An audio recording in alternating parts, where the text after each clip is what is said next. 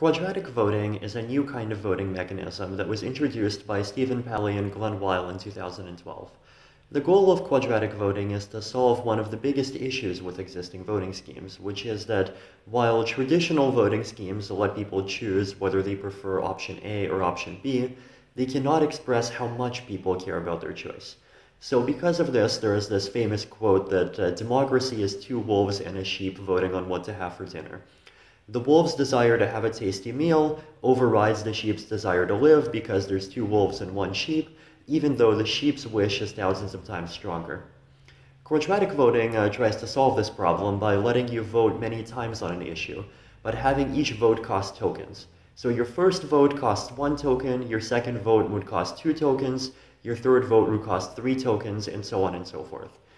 These tokens could either be just regular real-world money, or you could issue a special token just for the voting system, give people 100 tokens, and let them split the tokens between different issues.